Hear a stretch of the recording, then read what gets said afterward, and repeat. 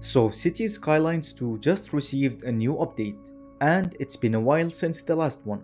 They claim they've made some performance optimizations, so let's check if performance has improved or not. In a city with 100,000 population, we can see that the frame rate with the new patch doesn't drop as low as before, which can be seen across the whole test run.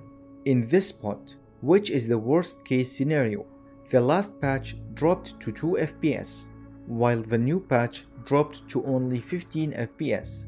This is a major improvement, but it's not the only issue with performance.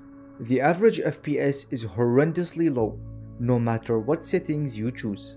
With the new patch, the average FPS increased from 21 FPS to around 23 to 24 FPS. This is about a 14% increase.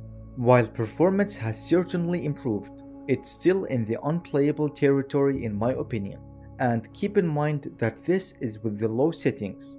This update generally stabilizes performance and marginally increases frame rates, but from what the updates have showed us until now, it's that performance is being improved at such a slow pace that if they continue at this rate, we would finally get to playable frame rates in early 2025, at the best case.